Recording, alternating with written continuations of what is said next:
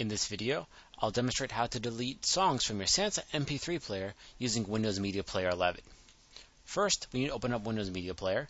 We do that by clicking on the Start menu, selecting All Programs, and then Windows Media Player.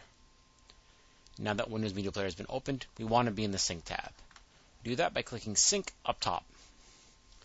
As you can see, it's asking me to connect a device, so I'll go ahead and connect my Sansa.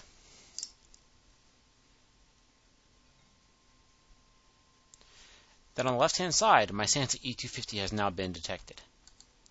I'll go ahead and click on Sansa E250, and then sort by songs. These are the songs currently loaded on my Sansa MP3 player. Select whichever song you wish to remove, right-click on the title, and then select Delete from the drop-down. It'll ask you if you really wish to delete. Click on OK. Now the song has been deleted. This is how you delete songs from your MP3 player using Windows Media Player 11.